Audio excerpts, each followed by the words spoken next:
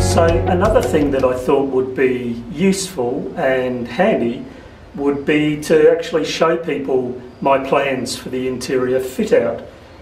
So obviously you can see the plan, and the reason that it's white here whereas the rest of the plan is that dark brown colour is because this is really a cut and paste of my ideas of the fit out. So Van der Stat have their standard interior fit out suggestions, but really, as anybody who has built a boat would know, you can really do as you please. There's lots of modifications and changes that you can do that will meet your needs, which is what I've done here. So if we start in the transom here, Mistress has a sugar scoop transom. On the port side here, there will be quite a large berth. That'll actually go right back to this hull floor underneath. On top of that hull floor will be a low wall, and that whole aft section will be a lazarette. On the starboard side here, there will be a single berth, as can be seen. The space forward of the single berth will be the navigation area, and also all the electrical control panels, radios, other electronic devices. The plans here show this somewhat pivoting seat, the orientation of which is looking athwartships. I'm going to change that, and I will have a seat in here and I'll be looking forward, and so the chart table will be in here.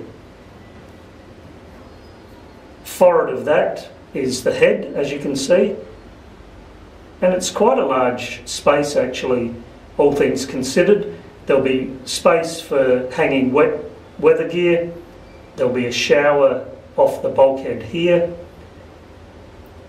and that will all have its own sump drainage, so that when showering, a sump pump will pump the wastewater overboard.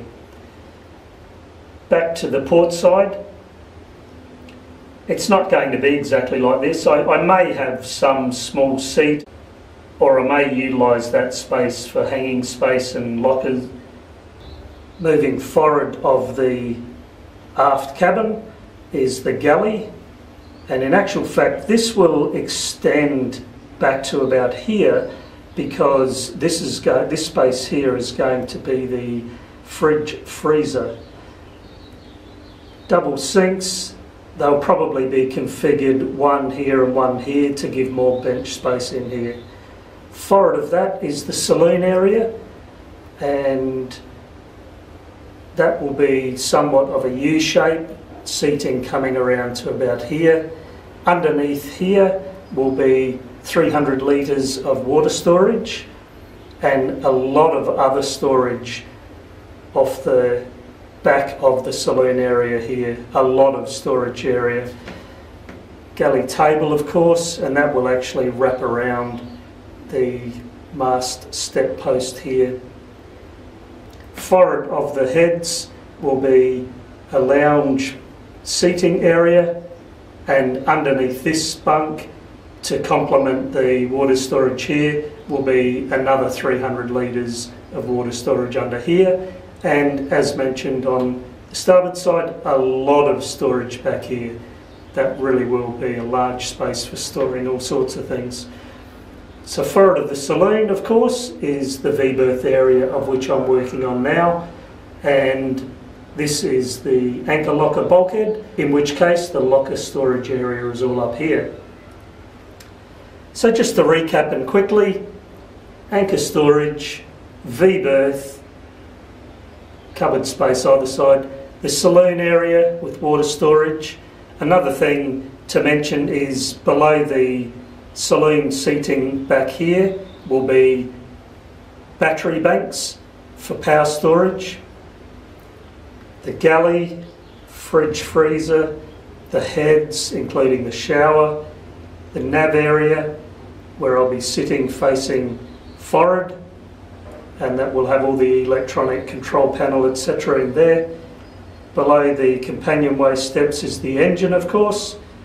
Single berth there with walking space to get aft, and then the double berth on the port side here. Lazarette storage area back here astern, and then of course the sugar scoop. So there you have it, folks. There's the plans of where we're headed, where I'm headed with regards to the fit out of Mistress.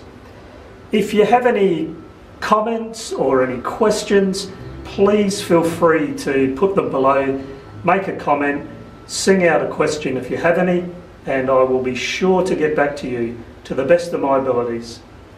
Look forward to hearing from you, and that's all there is for this week's Tech Talk. I hope you enjoyed it, and all the best. Bye for now.